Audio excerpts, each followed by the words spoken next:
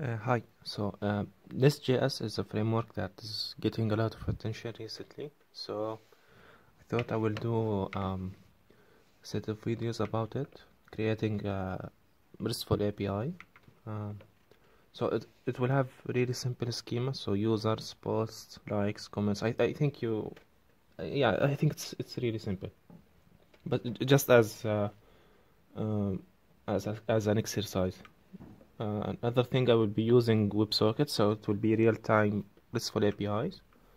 And for testing this API I will use Postwoman, which it's almost like Postman, but it allows you to test WebSockets and the GraphQL.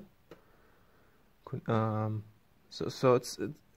that's why I will be using, since I will use WebSockets. I think it's cool. It's cool website. And I think you can download it as PWM. It's a new. It's also. It's. I think it's new. Anyway, to start, if you go to nestjs.com, then click on documentation. You can read all this. It's useful information, but you need to install the CLI globally, and then you can use it like this. Nest new, then add the project name. So I'm in a folder called Nest. So I will create Nest new. I already installed it. I can show you the version. I think it's 6.12. Yes, 6.12.9.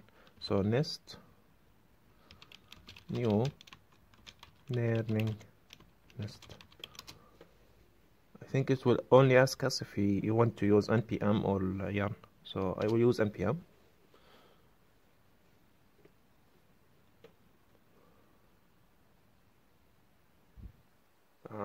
I think that's it. It will now start the installing process, and I will see you next time.